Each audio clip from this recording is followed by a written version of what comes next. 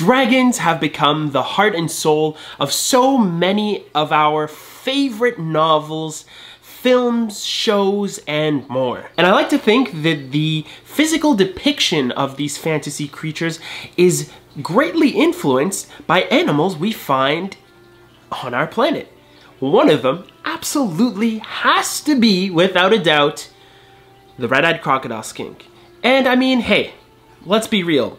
Every time I post one, someone says, "Oh look, it's Toothless from How to Train Your Dragon." I mean, am I wrong? You know I'm right. You were probably thinking it before I even said it. Admit it. It's true. So, you've been watching my content for some time. You're familiar with Project Mini Dragons. You know that I've been working with these beautiful animals for the past, what has it been now? 7, 8 years? Unbelievable. I can't believe that. And you've considered owning your own. You made it to the pet store or a reptile show and they're offering them on the table. What are the next steps you need to take? In today's video, we're going to cover how to properly acclimate a red-eyed crocodile skink. Mind you, I should say this is applicable for the wide-eyed crocodile skink as well, Tribolonotus novaeguineae. However, the focus here is on the red-eyed crocodile skink.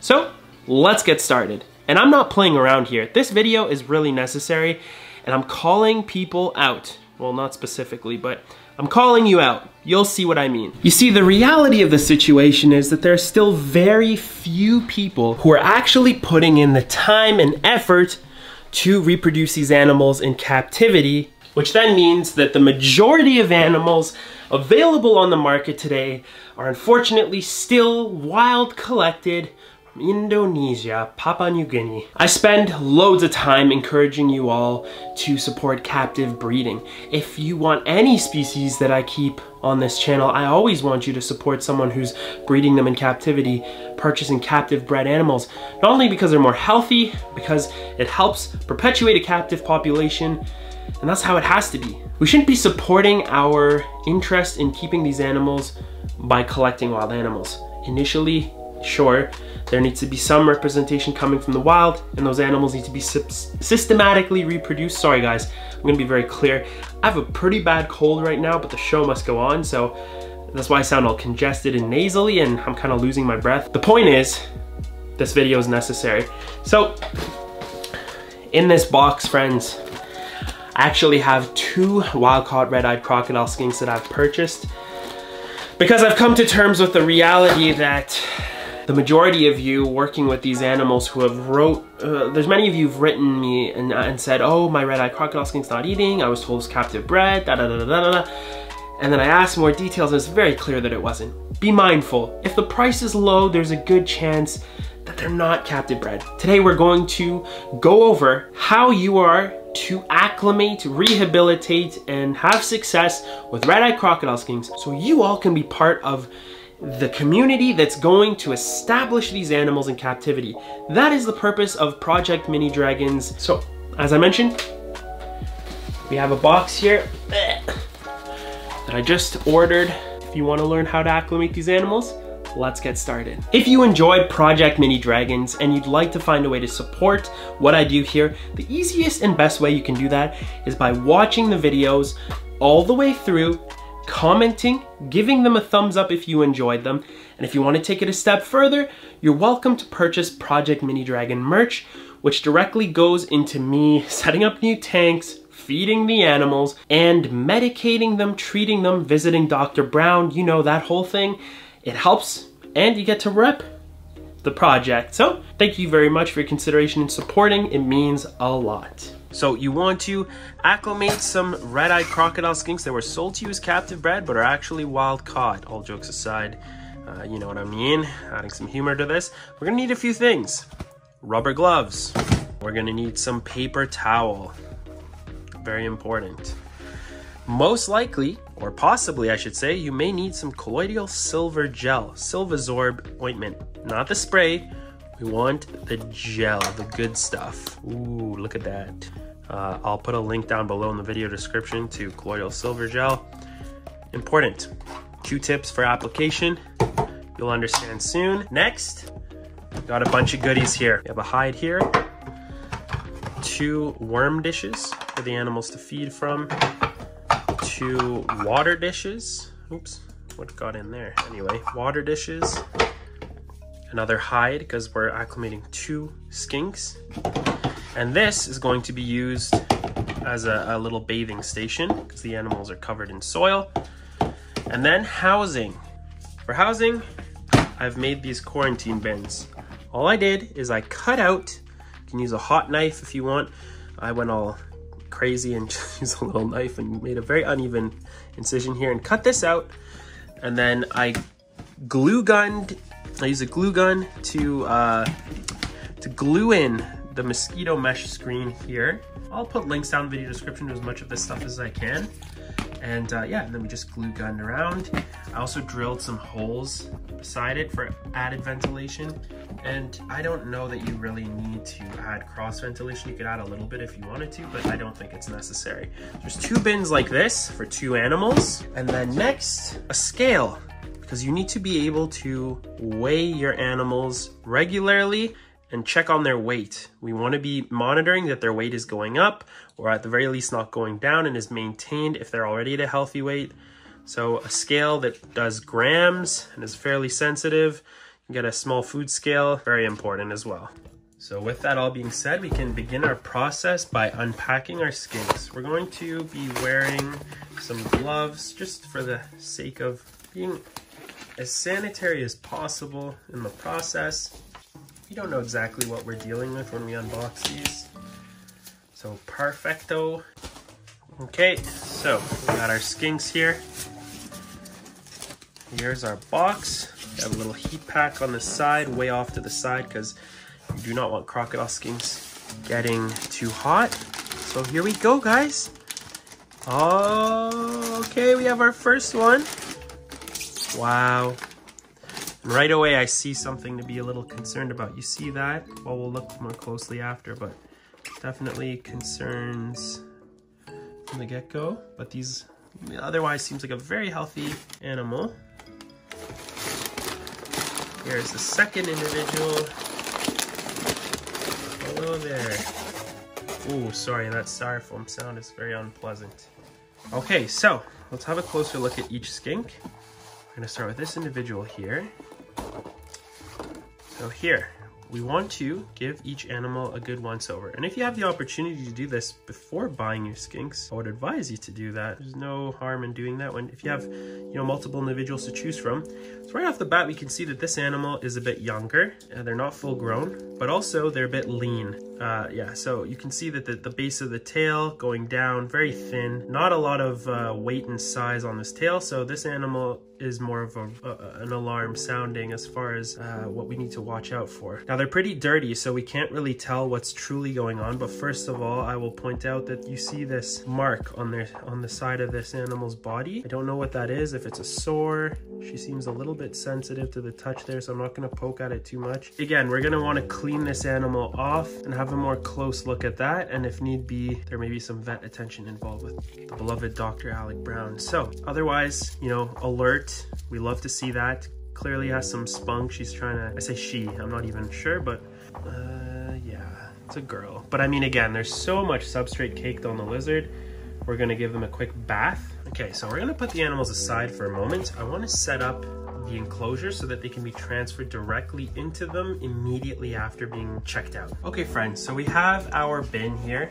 This is the quarantine bin. A little cricket chew mark. I could patch this out, but I assure you there's nothing to worry about. No skinks climbing up the side of the wall and getting out of that. At least not today, so I can fix it later. We're going to set this up. Now, with the bins, I have tried a few different things. I have tried putting soil in here. I've tried putting paper towel in here. And some of you may be shocked that I recommend you use paper towel as a substrate.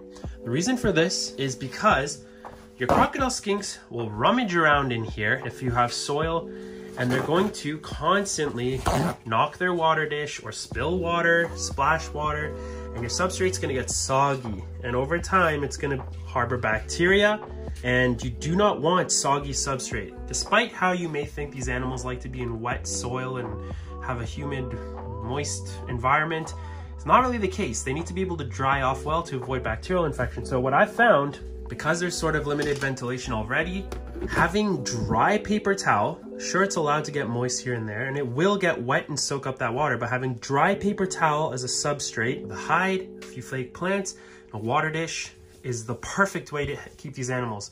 And then every time you find feces or the substrate gets too wet, clean it up, replace it, keep it very, very clean at all times. That's gonna be our quarantine process. So simple, 2 sheets of paper towel, just like that.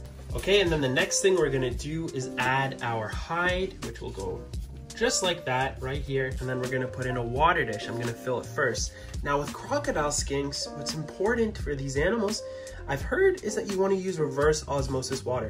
I don't know how true this is, but someone once commented on my video saying that she's adamant that these animals require reverse osmosis water or demineralized water.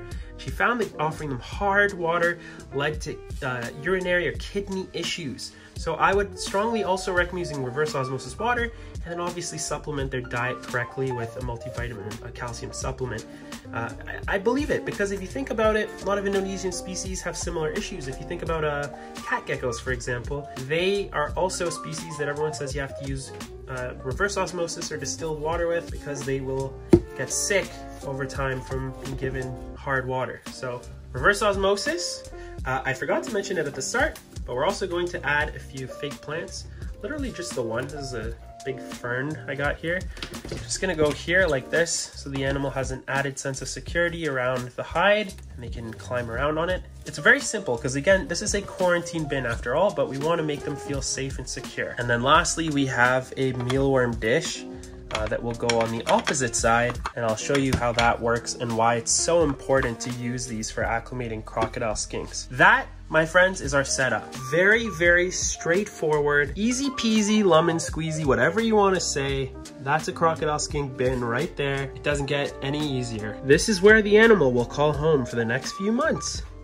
Now we're literally going to repeat this process. I'm not going to bore you with the whole thing again. As long as they're shedding well, eating everything else, this is humid enough for them, trust me. For today's question of the day, I'd like to ask you all, is there a species in the hobby that you think is greatly underrepresented that needs to be systematically bred in captivity? Which one would you choose and why?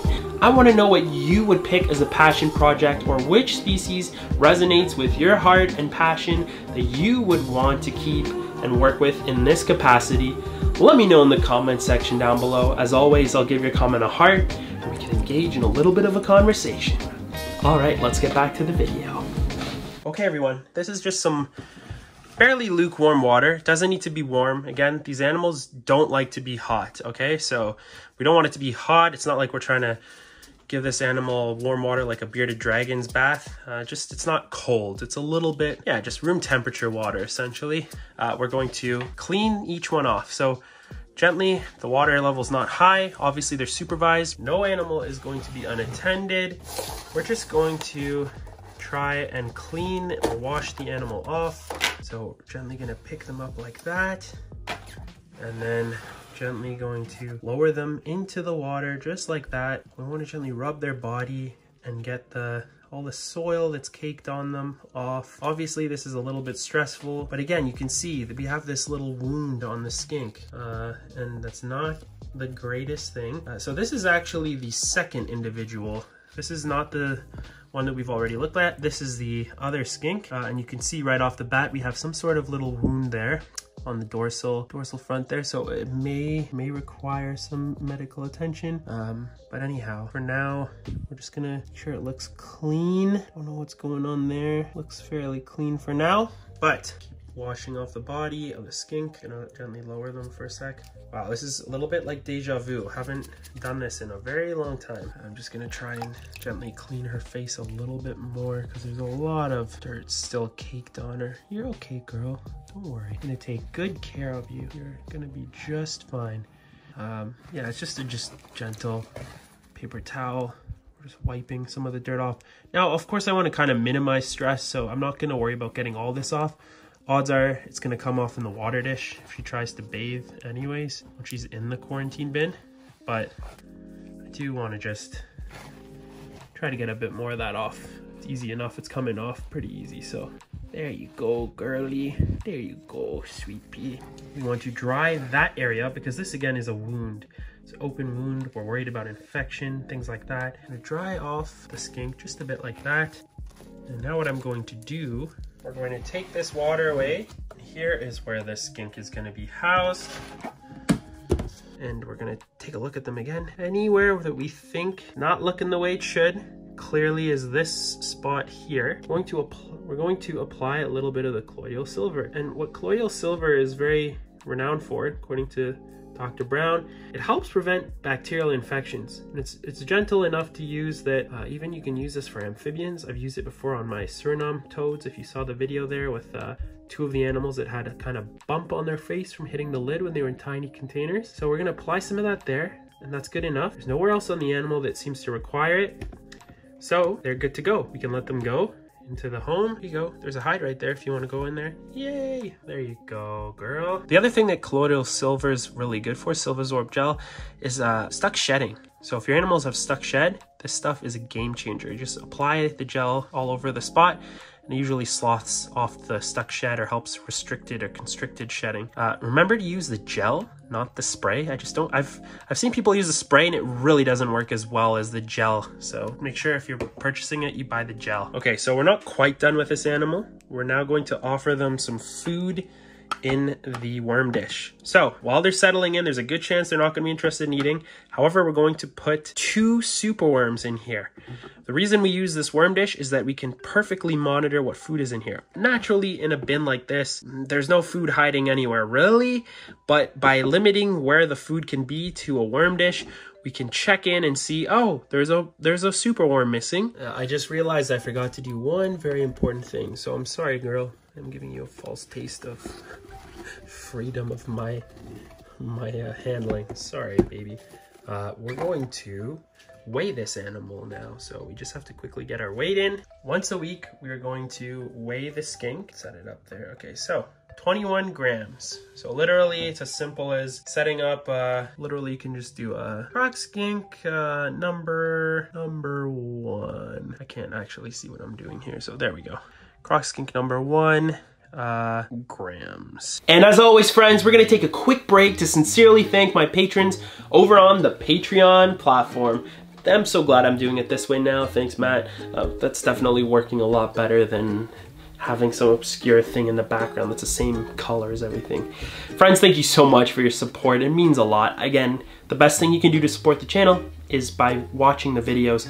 But for those of you looking to have more of a cool community-based relationship with me, as well as a direct line of communication, sneak peeks into future projects and more, Patreon might be the thing for you.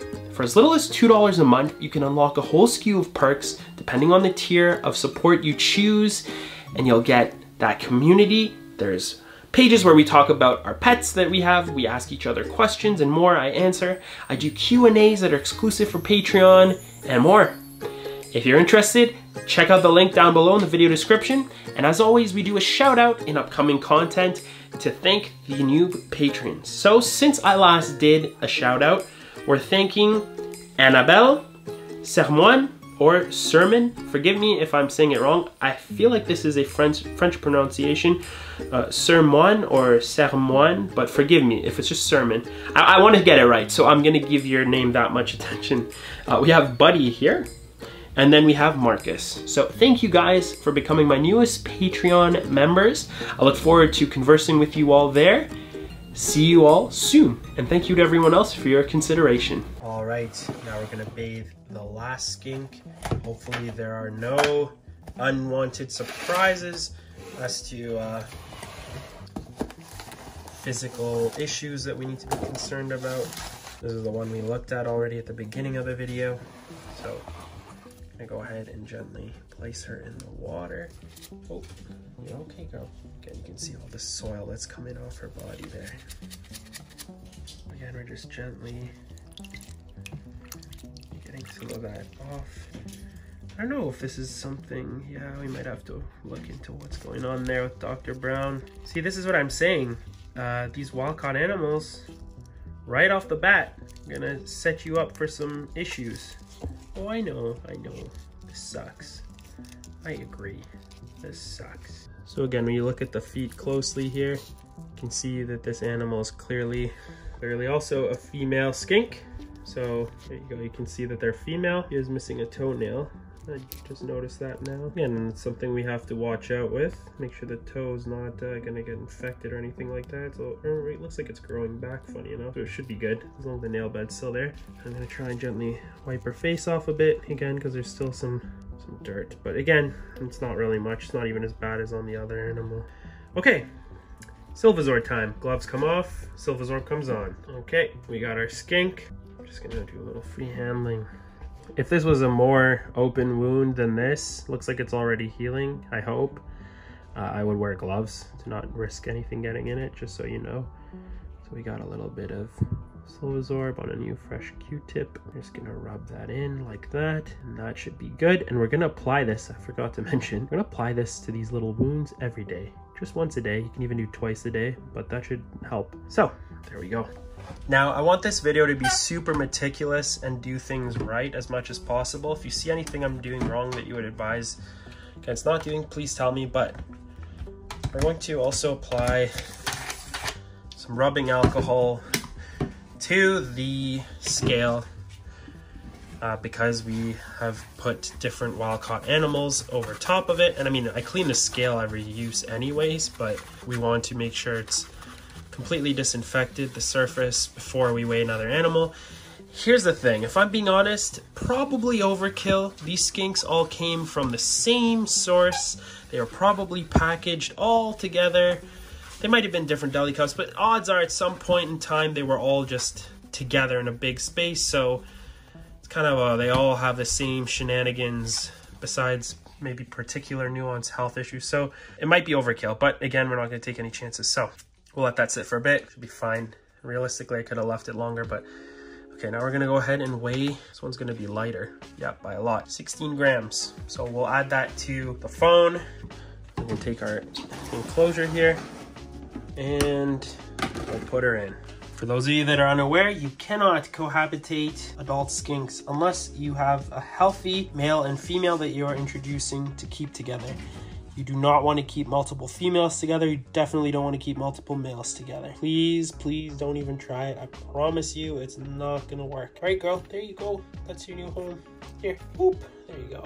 Perfect. All right, so now we're literally gonna take a few super worms like this one, and I'm gonna pick maybe a bit of a smaller one. There we go, smaller one.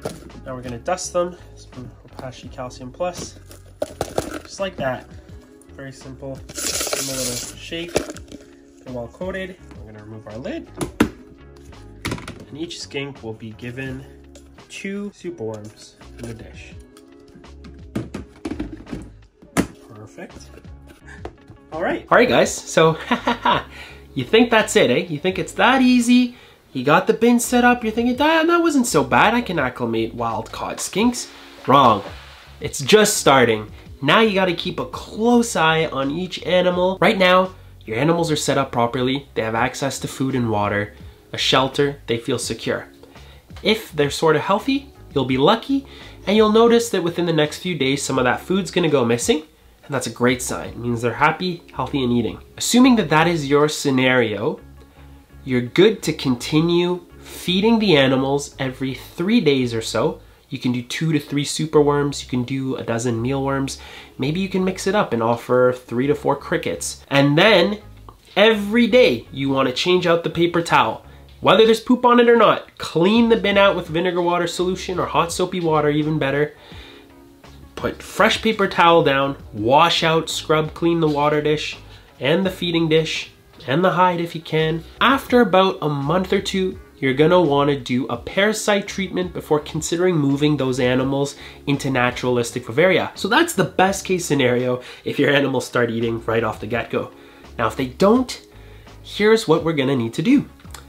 Odds are, if your animals don't start eating within, let's say, 4 days, they're fine. If they don't eat in 4 days, that's okay. They're settling in. Remember, even though it's a bin, they still settle in the same way your other animals would settle into a big terrarium. There's probably 1 or 2 things going on. Crocodile skinks are notorious for coming into the hobby from the wild with sepsis or septicemia, the bacterial infection that's most notably characterized by a pink flush, as Dr. Brown would describe. And you'll see patches of pink, especially noticeable on animals with a white ventral area. It's like a pink flush. The bacteria in the body, it can become lethal very quickly. Or as you saw, those sores, they could lead to a bacterial infection. So it's important we're keeping it clean and applying the Silvasorb, but things could be going on inside the animal that require antibiotic treatment. So in my experience, Dr. Brown recommended doing ceftazidime treatments. So it's not Baytril. He recommended ceftazidime as the drug, and it's dosed by weight of the animal, of course. So you can talk to your veterinarian about that, and it's a subcutaneous injection. So you're gonna do that safely. Please skip ahead if you're queasy about needles. I totally respect it. I am when it comes to drawing blood for myself, so I get it, but not with this footage. But anyway, everybody's different. And the most common reason for the animals not thriving and not eating is a skew of parasites affecting their digestive system. So usually it's a high amount of worms that are in the gut affecting the animal that leads to a lack of appetite. So what we recommend doing is a parasite treatment.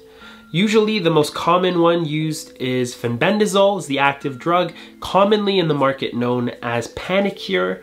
And this drug is used to treat worm parasites.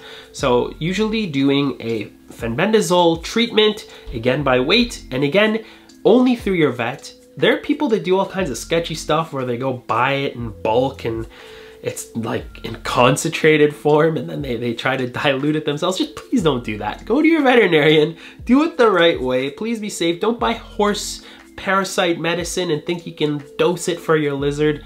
Go to your vet. Make sure you have a reptile vet. That's another thing. You need to have a good reptile vet that you can trust and get the medication from. With regards to the Panacur treatment, the fenbendazole, it's an oral drug, and these animals are not easy to feed anything forcefully. There's not much of a lip to pull down or get a syringe in their mouth with. But what works for me, funny enough, for all you musicians out there, is I found using a guitar pick works really well. If you're not careful and you kind of push too hard, you can make the gum line bleed, and you don't want to do that. As long as you have the length of the pick against the mouth, I mean, there's footage here, you'll see it. And then you just kind of tilt it, and then they'll open their mouth a bit, and then you quickly get the syringe in, administer the dose, Bob's your uncle. So friends, it's not that simple. There's a lot involved, and there are circumstances where you lose the animal, and I really don't want that to happen to anyone. That's why this video is important. I'm trying to give the best advice possible. And then over time, as you continue to monitor the weights of the animals, you'll see the weight gradually go up. If you're lucky, set up your phone with a time lapse. You might catch them coming out and eating. I like to see that they're active and moving around eating. It's a reassuring thing. Buy a cheap tripod. I'll put links down below for the tripod. And then yeah, just set your phone up for like 2 hours. As soon as you put food in, they'll come out and eat, especially if it's at dusk. If you have questions, please feel free to drop them down below in the comment section. And yeah, I wish you all the best. This is not the easiest thing. Again, another reason why we really should just support captive bred as much as possible.